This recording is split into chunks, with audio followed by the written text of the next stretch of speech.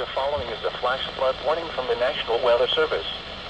The National Weather Service in Chicago has issued a flash flood warning for DuPage County in northeastern Illinois, southern Kane County in northeastern Illinois, until 2:15 a.m.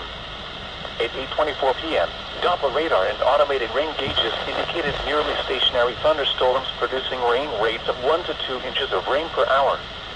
Up to 2 inches of rain has fallen near St. Charles.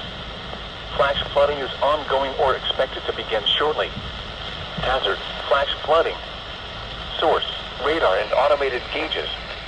Impact, rapid onset flooding of creeks, streams, drainage ditches, streets, underpasses, low-lying areas, and other poor drainage areas. Some locations that will experience flash flooding include Aurora, Naperville, Bolingbrook, Wheaton, Downers Grove, Elmhurst, Lombard, Bartlett, Carroll Stream, Hanover Park, Addison, Glendale Heights, Elk Grove Village, St. Charles, Woodridge, Glen Ellen, West Chicago, Batavia, and Geneva. A flash flood warning means rapid onset flooding is imminent or may already be occurring. Persons along creeks, drainage ditches, and other waterways should take immediate precautions to protect life and property.